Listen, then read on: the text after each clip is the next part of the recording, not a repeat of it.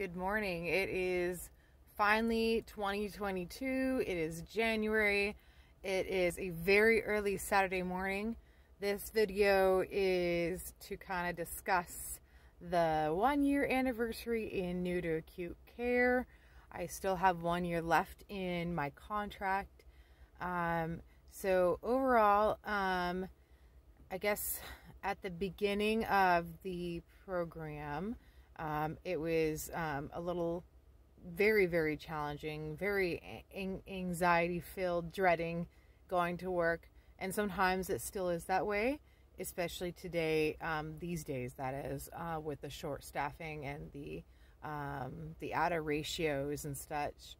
At the beginning of this year, I was very close to saying, you know what, I think the acute care is definitely not for me. And but I'm a person of my word, and I want my intention is to finish the 1 year of the contract and then kind of reevaluate, see where I want to go from here. But I did establish the boundaries of the next 3 months. If the staffing issues continue to be a problem, I don't see myself staying at the hospital. And